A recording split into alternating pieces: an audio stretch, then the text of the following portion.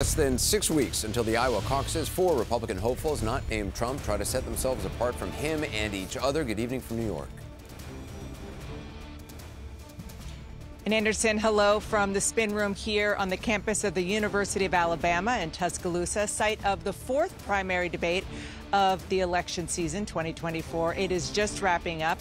Christie, Ron DeSantis, Nikki Haley, and Vivek Ramaswamy. Once again, the former president did not take part. Nikki Haley, who has, of course, been rising lately as a contender in some polls and in the eyes of some campaign watchers and certainly in the eyes of some big donors, she had a lot of criticism heading towards her tonight from DeSantis and Ramaswamy. Yeah, no doubt about that. I know you're going to be speaking, Dana, with some of the debaters tonight. Looking forward to that. Seeing as Pamela Brown is checking the facts on what they said. Seeing as Gary Tuchman is back with his focus group of voters in Iowa who watched tonight. Also, our political panel here. But first, a moment from the debate stage. A clash between Christie and Vivek Ramaswamy with Nikki Haley in the middle. You do this at every debate. I'll tell you exactly what it is. Don't interrupt me. I didn't interrupt you. Okay? You say this. You do this. You do this at every debate. You go out on the stump and you say something. All of us see it on video. We confront you out on the debate stage. You say you didn't say it, and then you back away. And I want to say exactly what I said, Chris. I'm not done yet. Well, this is now look. This is nonsense. This man is spewing. This man is spewing nonsense. Let me tell you something. This is the 4th debate. The 4th debate that you would be voted in the first 20 minutes as the most obnoxious blowhard in America. We're now 25 minutes into this debate. And he has insulted Nikki Haley's basic intelligence.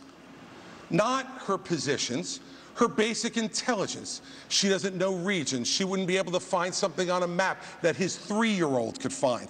Look, if you want to disagree on issues, that's fine. And Nikki and I disagree on some issues. But I'll tell you this, I've known her for 12 years, which is longer than he's even started to vote in a Republican primary.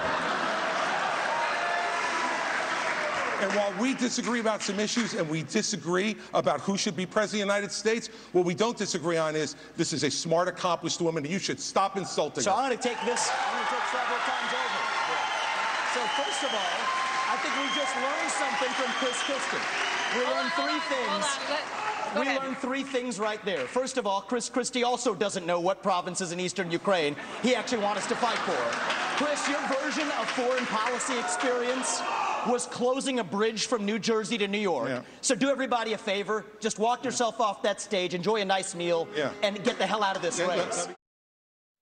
One of several sharp clashes tonight. Here to talk about it, CNN Newsnight anchor Abby Phillips, CNN political commentator Van Jones, anchor of The Source, CNN's Caitlin Collins, also CNN political commentators Alyssa Farah-Griffin, David Urban, and Scott Jennings. More people than were actually in the debate itself, which is good. So more people have watched the debate. A lot of different perspectives. Qualified for the panel. Thankfully. Yeah, what stood out to you?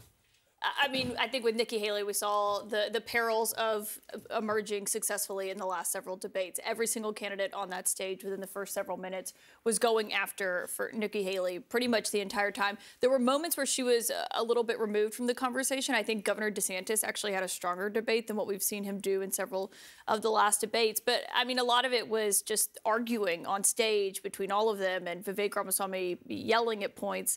And then I think the most notable point was Christie at the end saying, picture Election Day, and saying Donald Trump will not be someone who's voting on that day because he's going to be a convicted felon. Ben? I thought it was like Wonder Woman fighting off like a whole mob of like supervillains. I mean, Nikki Haley had to defend herself every second of that debate performance. And she did well. She actually held up well. She was actually able to pull it off. And even when Vivek was saying that she didn't know the provinces, she knew the provinces. I'm like, so, you know, Nikki Haley did a great job. But I was very proud of Christie. Christie was a scholar and a gentleman tonight. Abby? Yeah, I mean, I think Nikki Haley took a different strategy than we've seen from her. She actually kind of took a step back a little bit, which really underscored the fact that she's the front runner in the race right now. She had a lot coming at her. She didn't try to be in every moment. She had Christie defending her. He probably did a better job defending her on the stage than doing anything necessarily for his own campaign.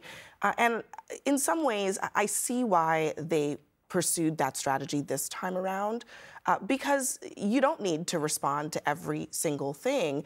And it just the fact, the eagerness of the DeSantis and the Ramaswamys to attack her only proved to the voters and to the audience she is the one that they think that they have to beat. And that's, I think, the message that they were trying to send tonight. Well, and Nikki Haley proved once again that she is a political heavyweight. She's arguably won all of the debates, or at least performed exceptionally well in them. But the moment that stood out to me, and I don't want to read the tea leaves too much here, when Christie was a gentleman and jumped in to defend her. He made a point to say we disagree on some things, but that, to me, somebody who's run his sole campaign on stopping Donald Trump and has happened to lag in the polls, I could see a world in which he ends up endorsing a Nikki Haley. He did draw that contrast, but the way that he described her, the relationship, her credibility, spoke as somebody who could end up backing her in short time.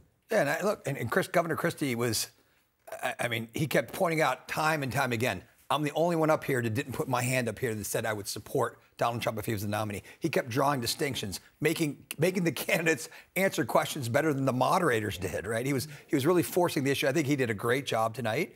Unfortunately, his numbers haven't moved since day one. Yeah. And when you sit back, Scott and I, we were talking about this earlier, we were watching the debate. From the first debate performance till today, the numbers really haven't moved. Trump has been in the high 50s, low 60s. DeSantis has been 13, 14. Nikki Haley has kind of come up a bunch, and Vivek Ramaswamy has dropped, and Christie's kind of stayed the same. So, you know, it's reshuffling the deck chairs on the Titanic here a little bit on this side of the aisle. But, you know, Nikki Haley had a solid performance tonight, and Christie, I think, did very, very well. For the sake of this commentary, we'll assume that any of these people have a chance to beat Donald Trump. So I think what we saw tonight, I saw alliances forming tonight. Yeah. For the first time, we really saw alliances. The pre-Trump GOP, Christie and Haley, versus the post-Trump GOP, DeSantis and Ramaswamy, who were teaming up to attack Haley. As you pointed out, Alyssa, Christie came to Haley's defense. That is one thing that stuck out to me. But as I was watching them, and I do agree that the narrative here is going to be that Haley was attacked, therefore that means she must have momentum. DeSantis churns out solid Republican conservative content on virtually every question. He did not bobble a single question tonight. Ramaswamy once again hurt himself, just as he has in every single debate. But the one thing that really dawns on me is there's not room enough in Iowa for both Haley and DeSantis, and there's not room enough in New Hampshire for both Haley and Christie if any of them hopes to get close to Donald Trump. Will this field ever consolidate? It doesn't feel like it's going to. And once again, fragmentation is Donald Trump's friend. And as you pointed out, since we started on August 23rd, he's gone from 55 to 61 in the national polling averages. Wow. It's hard to argue that his strategy of sitting this out has been anything but genius. I would agree that sitting it out was wise. I'm not sure. I don't think the field consolidates. Listen, DeSantis isn't going anywhere, but it's very quickly becoming a race for number two between Ron DeSantis and Nikki Haley. And there are a lot of important endorsements still sitting on the sidelines. Now, endorsements don't mean what they used to, but I'm watching to see where Governor Sununu comes out in New Hampshire. He's consistently outperformed Donald Trump in his home state. If he backs Nikki Haley, that gives her momentum she needs. If she can rally more support within Iowa, that gives her momentum. She is head-to-head with Ron DeSantis. And Christie, he does still poll about 5% in New Hampshire. That's a bit of support that she could pull off there. So I think we're at a place where it's head-to-head, and there's still a chance to take him on. I think today felt to me about a fight for momentum. And I think we do have to give DeSantis some credit. He had a very strong debate. I mean, just in the last couple of days, some of his people, after that debate that he had with Gavin Newsom, they were really excited because he was sort of demonstrating a growth that they wanted to see from him. And I think it showed up tonight in a way that might help him. It has helped Nikki Haley to be on this debate stage and perform aggressively. It'll be really important for DeSantis if he can take that momentum and push it forward, because this is the moment. There's no more time left before Iowa. Like, this is the moment that he has to show that there's going to be a surge going into Iowa. Otherwise, it's hard to see what the path is. It would have been good for that to happen for him tonight, and I just don't think that it did. It's too little too late, I think. Yeah, I mean, the thing about it is, there's something about him that's just hard to like him. Like, he comes out there, he lands all the points, he lands all the talking points, but there's his affect, and I hate to say it, this is kind of petty and shallow, but his affect, he looks uncomfortable, he doesn't like anybody there, and it makes it hard for people to connect. So I think that people are There's a reason that he's like a bottle of soda that's losing the fizz. And he did not put the fizz back in that soda tonight.